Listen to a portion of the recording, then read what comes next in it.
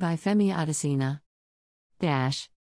President Muhammadu Buhari Tuesday in Abuja commended collective efforts of nations towards tackling security challenges across the globe, and within Nigeria, urging more collaboration to check terrorism, banditry, and insurgency. Receiving letters of credence of Canadian High Commissioner to Nigeria, Ambassador James Kingston Christophe and Ambassador of Mexico to Nigeria, one Alfred Miranda Oritz, President Buhari told the diplomats that successes in taming insecurity had been recorded through collaboration across borders, and more could be achieved. The devastating effect of global insecurity, climate change, and the post-COVID-19 era has devastated global economies. Nations continue to struggle to recover from these multiple global challenges. The ongoing war between Russia and Ukraine has undermined the progress countries have achieved in tackling food security in the last decade. While the political instability in Libya continues to fuel terrorism in the Sahel, Senegal, Gambia, Mauritania, Mali, Burkina Faso, Niger, Nigeria, Chad, Central African Republic, South Sudan, Eritrea, Egypt, as well as scuttled democratic sustenance in both West and Central African regions. Nigeria is not left out of the equation, as we are fighting to rid our country of banditry, kidnapping, herder/farmer crisis, and insurgency.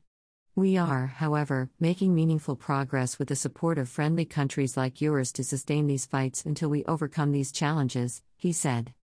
At the regional level, President Buhari said Nigeria had been working with other member states of ECOWAS and other regional blocs to deal with the problems of terrorism, transborder crimes, maritime crimes such as piracy and illegal fishing on our waters, illicit drug and human trafficking, banditry, as well as unconstitutional changes of government. I believe that matters of security have become the business of all nations as these challenges go beyond the abilities of any single country to effectively contain.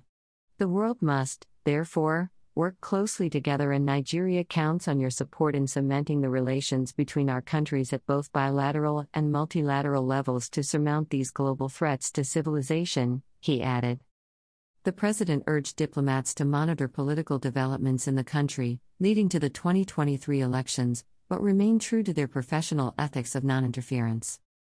President Buhari noted that Nigeria was drawing closer to its national elections and candidates representing their parties at different levels were beginning to build consensus within their respective parties in preparations to the launching of campaigns across the country soon.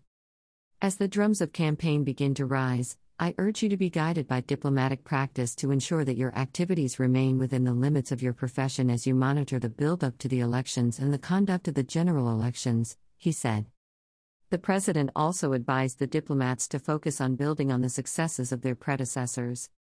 The task before you require you both to build on the successes of your predecessors and further make efforts in the expansion and advancement of the cordial bilateral relations and cooperation between Nigeria and your respective countries.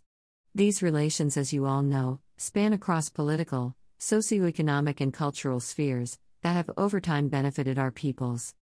I am confident that, in carrying out your diplomatic responsibilities in the course of your tour of duties, you will spare time to appreciate the uniqueness and strength in our country's cultural diversities, in terms of both human and natural resources, as well as the flora and fauna across the country, the president noted. He said the cultural diversity of Nigeria represents our pride as a nation and identity as a people, while urging the diplomats to also build friendship and acquaintances in the course of their stay in the country. In his remarks, on behalf of the ambassadors, the Canadian High Commissioner thanked the President for the ceremony of accepting the letters of credence. Today marks formal beginning of our engagement with the government of the Federal Republic of Nigeria. We will work closely with ministers and officials to start a progressive relationship, Christophe said. At View's exclusive rights, Femi Adesina, Special Advisor to the President on Media and Publicity, August 2, 2022.